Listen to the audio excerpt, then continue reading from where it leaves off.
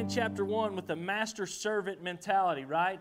He began with how we treat our servants, how we treat others, and how Jesus, how God is our ultimate master. Jesus is who we should serve. And then he began to really crack down on how the rich treat the poor, and how the poor accept that, and what that looks like, and how we ought to treat others in those, no matter where they're born, no matter what status they have. You remember he said, if the man with money shows up and you give him the good seat at church, and you tell the poor guy to sit at the back, which, I mean, most of y'all would rather just sit at the back anyway. I got that, understand.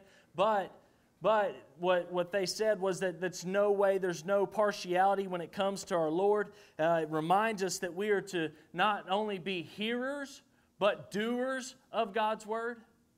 We should not only just come to church and hear what the preacher has to say. You can't watch Joel Osteen for an hour on Sunday, turn it off, and continue to live like hell and say, well, I had my church today. That's not what James says. He says we're to be not merely hearers, but doers of the Word. He attacks how we should really approach and evaluate our lives, of whether we are living God's way or the world's way, and how easy it is to get sucked into the temptation of living and feeling the pleasures of this world while walking away from what God has for us and all that He has for us. And then last week we learned that prayer changes things. If you got a problem, you'll all solve it. Pray to God and He'll resolve it or something. That's my white rap song. If you didn't catch that, that's Ice Ice Baby. Things you'd love to forget in life. And so we learned that prayer changes things and what prayer looks like. And as we close today, you can take these two verses, and if you just read them and take them out of context, it's easy to kind of get lost in who they're addressed to and who they're forced at. And so here's what we want to do today. James chapter 5, verse 19 and 20. We want to read it, we want to rightly divide it, and then we want to hash out what God has in store for our lives from this point forward. So James chapter 5, verse 19 says, Brethren, if any among you strays from the truth and one turns him back, let him know that the one who turns a sinner from the error of his ways will save his soul from death and will cover a multitude of sins. And so a lot of preachers, a lot of people will read that, take it out of context, and take it to us that we need to go, we need to evangelize, because if we lead other to Christ, love covers a multitude of sins, and so now if we just go and do, and we turn somebody from the error of their way, then God's forgiven me, He's forgiven you, He's forgiven everybody, He loves me, He loves you, we're one big happy family, right? And that was my Barney reference for the day. Not many Cowboy Church pastors are going to reference Barney, but I just did, so there you have it. So as we talk about this, we're going to see who he really writes it to, because we read this, that we're supposed to take the gospel to the lost world, and it's not who he wants to. He says, my brethren, as he begins to close his letter and finish out, he addresses his brothers in Christ, those who know the truth, those who believe. That is who he's writing to. And he says, my brethren, if any among you strays, if any among you strays. And we think, and when I hear the word stray, I think of, gathering cattle, and what do you call one that runs off? He's a stray. And you go and you gather the strays. And the one time I've actually been on a really big ranch and gathered cattle in Colorado, and we were drawing them down off of 20,000 acres. And I don't know if you've ever been on 20,000 acres that didn't have a fence or anything, it scared the tar out of me. So I had some nylon saddlebags, because I'm a real cowboy, and I filled them up with like Fruity Pebbles, and I had peanut butter sandwiches. I could eat for a week off of what my poor horse was packing around, but I was scared to death to get lost, because I had never been where you couldn't see a telephone pole, just nothing, and it was just beautiful. And so my buddy and I, Bradley Harder and I, it was his dad's, manages a ranch, and we were in Gunnison, Colorado. And so Bradley and I, we strike out, and we ride together, and his dad says, okay, here's the deal. We ride for about 4 hours, then we turn around and just start riding back. And he says, these guys that know the land are going to gather the cattle and push them down to you. And push them down to you, and as they push them down to you, you're going to drive, and you push everything to that mountain right there. And so Bradley and I went and did, and he goes, there's going to be some times where you're going to have to split up. And I said, no, that's not okay. I'm not going to ride alone. And so we went and we did, and I said, hey, Bradley, I'm going to ride over this little ravine right here. And I thought, hey, that's cool. And so I rode over that ravine, and as I rode, I realized I was getting further and further away from the only guy I knew within miles and miles and miles. And so we would holler back and forth because we were both big chickens. And we would holler back and forth. We gathered the cattle, and I didn't see Bradley for like an hour and a half. And you talk about get nervous when he wouldn't holler back, you know. I think he was just jacking with me. And so we get them all gathered up. We finally get around the end of this ravine, gathering the points, and these guys they're just sending cattle down. I mean, there was 12 of us and 25 dogs, and they were just going nuts. And so we would just catch the strays, and we would gather and do, and then we pushed everything to the back pasture. And so out of 1,200 head, we gathered up like 1,100 and something of them. And so it was one of their best gatherings, probably because Bradley and I were so prepared and doing a great job. I don't know. But it was one of their best gatherings. But the second day, we go to gather the strays, right? When you go to gather the strays, you gotta look for those that weren't with the herd. Right? There was a reason they're not with the herd. There's a reason strays are strays, and they stand apart, and they don't do. And so the second day, Bradley and I, we got this figured out. My saddlebags packed a little lighter, not a lot lighter. I had enough probably to last 3 days. And so we do the exact same thing, except when we get to the end, Bradley's dad says, hey, very back corner of the pasture, you ride to there till you can see the fence, and you make sure there's nothing from there to the fence. And then you turn around and you do the same thing you did yesterday. We're going to have to ride a little longer today. We're catching the strays, and so you may have to help them guys get them down off the mountains and do it. I'm going, this is not cool. This is like work. So Bradley and I set out, and they leave us. And they leave us. We've rode 4 hours in, 4 hours to the back of the pasture. They leave us, and his dad says, all right, y'all just keep riding that way. There's a fence. When you get to the fence, turn around and come back. Well, Bradley and I rode another hour and a half and never saw a fence. And so we weren't sure if we were riding the right direction or whatever. When then we finally see the fence, and it's a ways away. It's another 45 minutes away. And we've already been an hour and a half, and we've left everybody else behind. And what if they forgot us? Right? What if they didn't care? And we saw 4 cows in the back corner.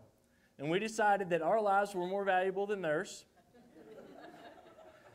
And I looked at Bradley. I said, did you see those? He said, no. I said, I didn't either.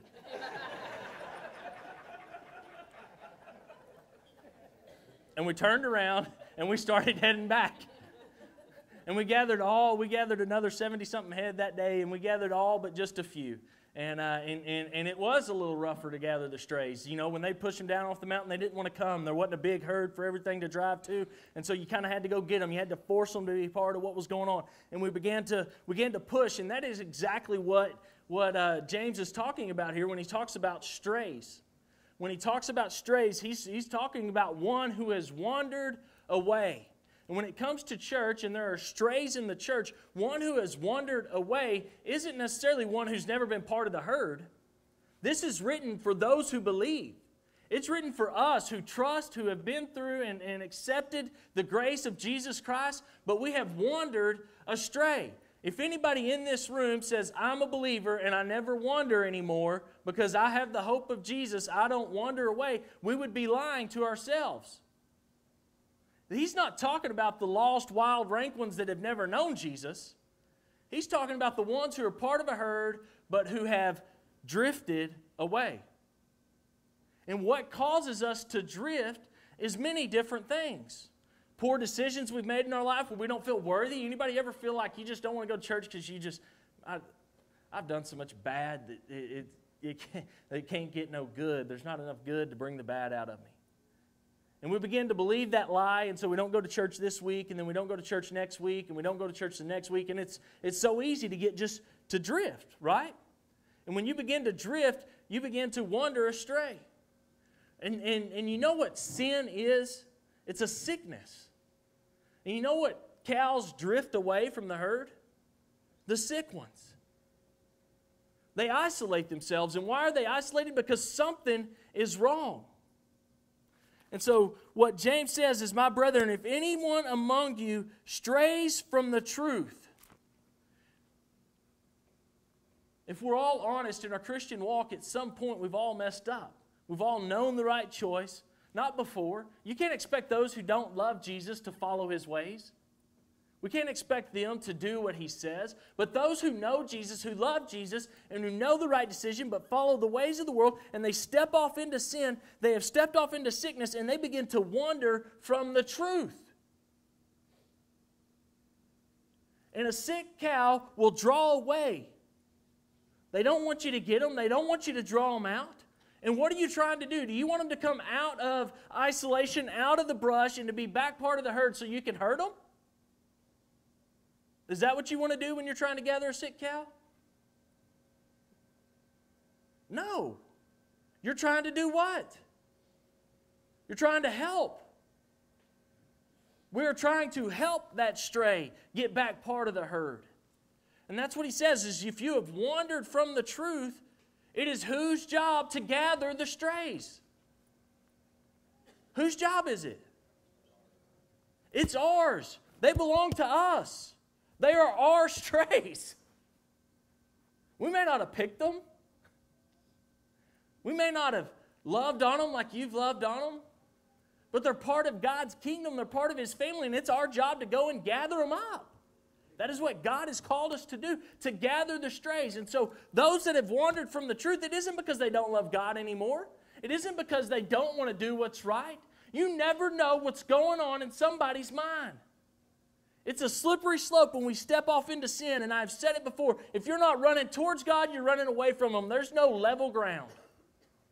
And when you begin to not run towards God, you begin to slip away from Him further than you ever know till you realize and go, oh, crap. I should have turned around a long time ago. And you know what gathers that stray? You know what gets them back? The ones that have run from the truth? Somebody who cares enough to go get them. James says that if you... That's not that one. There we go. That was 420. It was not the right thing.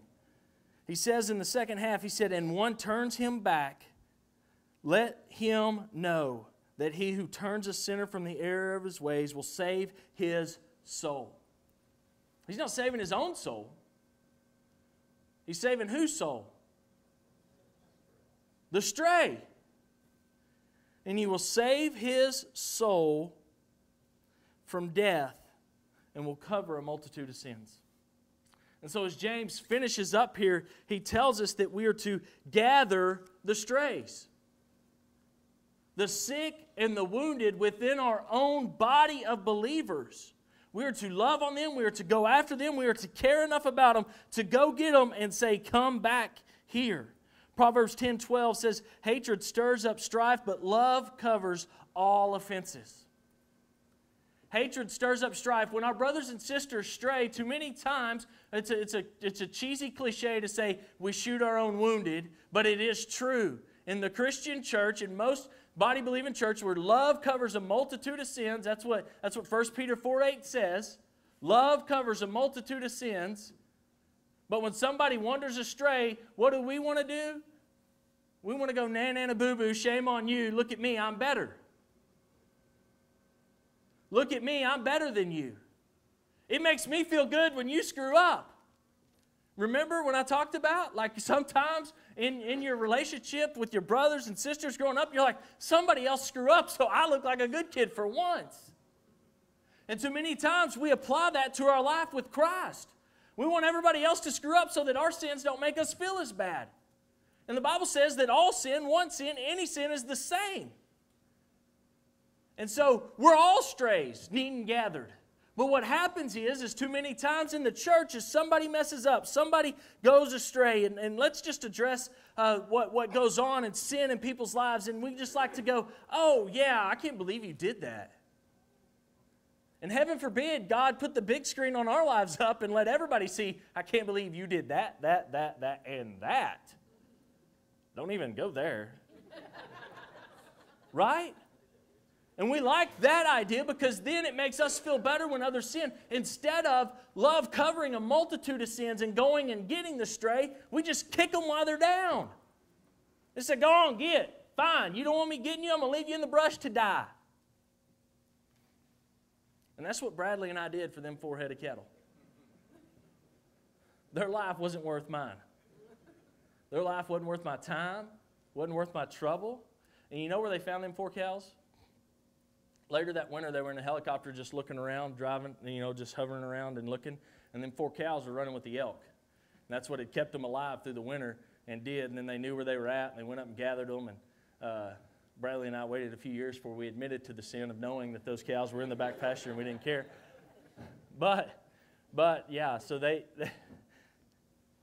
we knew those strays were there. And we looked at their life and said, I'm more important. Me turning around and headed back towards the mountain they told me to was way more comfortable than going further that away from the mountain I was supposed to be going to. And that's what I want you to know, and I want you to understand is as we look at others' lives, do we count them as valuable? When somebody's sick, just because they know Jesus doesn't mean they won't hole up and try to hide. When somebody's sick, they're going to tell you they don't want help. And I don't know, you may never battle with depression, and I hope you never do. But I know what the bottom of the pit feels like. And I know what living in a fishbowl with everybody thinking you ought to be perfect feels like. And it sucks. And all we need is somebody to love on us in the pit of despair, like James says. To find that one who has wandered astray and to care enough about their life to reach down into the pit and go, Jesus says it's okay. Yeah, you screwed up, but guess what? It's okay. Because that's all we need to hear. That's all you need to know, is just to know that it's going to be okay sometimes. You don't have to have the perfect words to say. I'm no Bible theologian to pull you out of the pit of despair to go, hey, guess what? You come on down. What people need to know when they wander from the faith is that we still love them. Love covers a multitude of sins. And what the Bible says is that if we'll put forth the effort to go gather astray, that not only our lives are saved, because we hope we have in Jesus Christ, but their life is saved. They don't have to wander aimlessly around all alone in the pit of despair with no hope, because with knowing Jesus and a family of a body of believers who loves you, there is hope. There is hope for those who have wandered, those who have messed up. Jesus Christ's death on the cross gives us hope. And that is what James is hounding on us about. Why does he tell us to focus on how we live? Because when we start messing up, we start running from God. And then we end up astray, and God's got to come get us. So James just hounds on us week after week to watch our tongue, to tame our tongue, to pay attention to where we go, what we allow in our lives, to not be concerned with whether people are rich or poor, but to love their hearts. And James attacks all of that because we need to know that there is hope in Jesus Christ. When we get away from that, it's a slippery slope, and we can end up in a lot of dark places.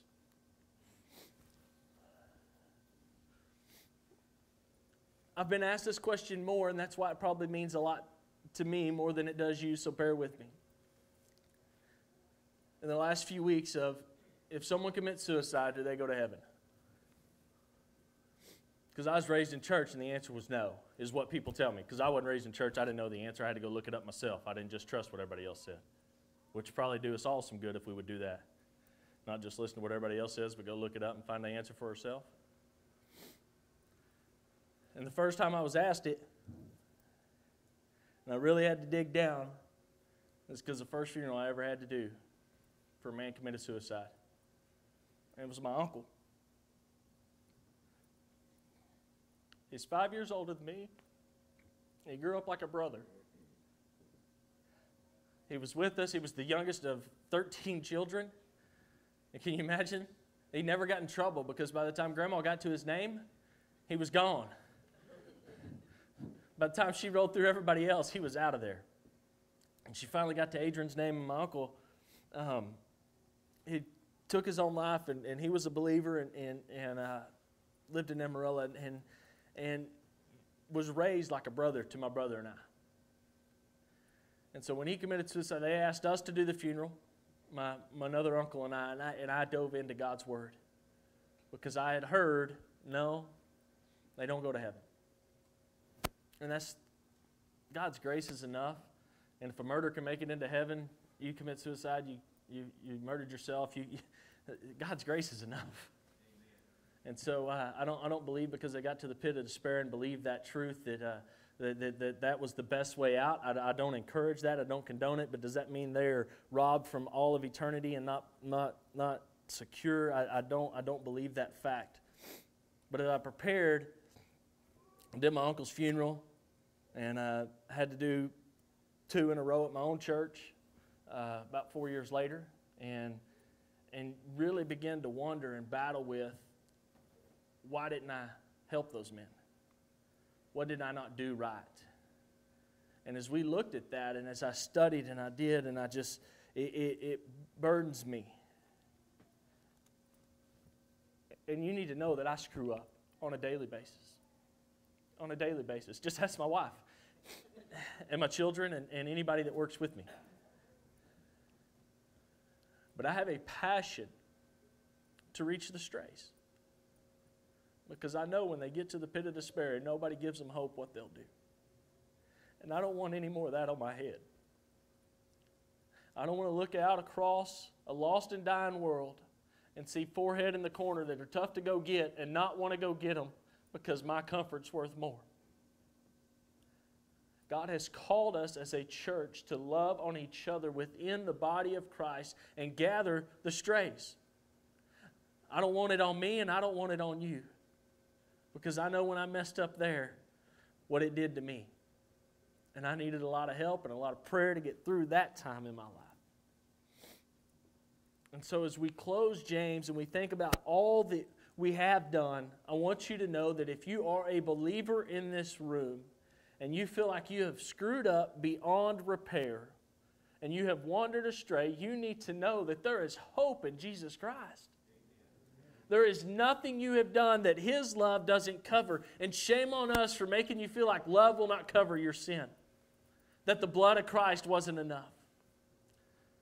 And those of you here who have never gave your life to Christ, there is only one way to know that you know that you know that there is hope beyond hope beyond hope. And that is to give your life to Jesus. Give your life to Christ, because you can look around at a room filled with believers and we're all still pretty jacked up. But we're all doing what James has challenged and encouraged us to do, to continue to live the right way and draw closer unto Him. The greatest thing about it is if God blesses us with 124 years on earth, will we be perfect at that point? No, we are continual work in process, and so no matter where you're at, we can continue to work and improve. And so I just challenge you and I encourage you today that if you've given your life to Christ, let's get back on track and start running back towards Him. Let's not let anything hold us back. If you haven't given your life to Christ, let's turn around and let's do it today. Let's not wander anymore. Yes, sir. Can I say something? I'm new to y'all's church. My name's Earl Pickard, and I know exactly what you're talking about as far as depression. I'm 40 years old. I can deal with that brother over there that was singing up there a while ago about being in prison. I did 4 years, 11 months in the penitentiary here in the state of Texas. I was a part of one of the most worst white racist gangs there ever was. And I've done a lot of things in my lifetime that I'm not proud of. And I deal with depression every day because of some of the things that I've done. This is the first church I've ever came to that you actually don't judge people for where they've been. Amen. And I want to say that I know where you've been. I'm going through it right now. I deal with depression. I deal with suicide daily. Because I have thoughts of suicide every day. Because of what I've done in my past. Because I have to live with what I've done. So trust me, man, what this guy is saying as far as loving, don't just pick up this Bible and say that you're a Christian because you got more money than me or because you live a better life than me. This right here is the answer. Amen. He got me through so much stuff and so much pain that I'm dealing with today, still to this day, right now. That when you said that, brother, man, I know exactly where you're coming from. Amen. I'm going through it right now myself, but thank God. Instead of going to get medication or trying to go to a sane asylum to try to get papers to say I'm crazy, God is my answer. Amen. God is my answer. Amen. And living as a Christian. Christian is the right way to do it, brothers. Amen. Let's pray. If you're here today and you need to know Jesus Christ, you've never given your life to Him, you need to turn and you need hope, I just want to give you the chance to do that. You say, Lord, I don't know all the answers, but God, I know I need You. Lord, I want to turn from doing it my way and I want to follow You. Lord, thank You for saving me. And that's what the Bible says we must do. Confess with our mouth that He is Lord and we shall be saved. But if you're here today and you struggle with where you're at in your Christian walk and whether you've done good enough or you battle depression, Lord, I just want to pray for you and say, Father, may we as a church go after the weak and the wounded, the strays in the body. May we not just let them wander off and into darkness on their own, Lord. May we love them. May we go after them. May we seek them and chase them like their life matters. May their life matter to us like it matters to You. And so, Lord, we just ask that You would give us the courage and the strength to be that for somebody. Not to turn our head or to turn our cheek and go, that's not worth it. Lord, give us the strength to do exactly what You've called us to do, to reach out to our brothers and sisters and love on them. And Lord, I just ask that if anybody's in the pit of despair today, they'd recognize the hope that they have in You. That taking our own life is playing Your job, that is doing what only You are called to do. You have numbered our days, not us, Lord. And may we trust in the fact that You will use us in spite of our faults, in spite of our failures, no matter where we go, no matter what we do. Lord, may You be the hope that pulls us out of the pit of despair. And Lord, and may we continually be set on Your right track so that we don't have to wander astray anymore. Help us to focus on You and run towards You.